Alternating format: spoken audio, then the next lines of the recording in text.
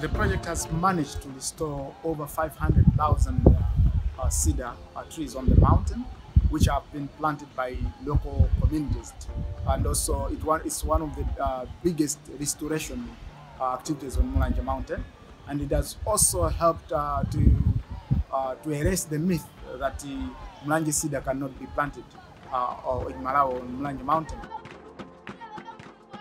I'll continue working with the communities that are around Mulanje, and also building more networks that the project has already helped to develop more networks from here, and I'll be still linking up to gain more knowledge and also help people elsewhere to plant cedar in Malawi and across the world.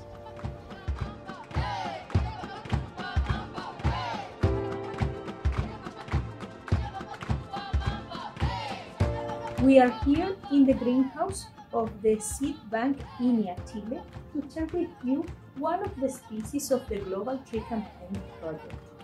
This is Myrsiantes coquimbensis, an endemic and critically endangered species, member of Myrtaceae, that grows only in the coastal area of Coquimbo region. To try to conserve this species, we make several activities, especially seed collection and plant propagation.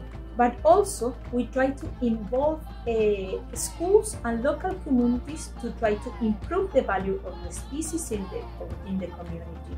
We are really grateful with the project for trust in us and help us to help the species.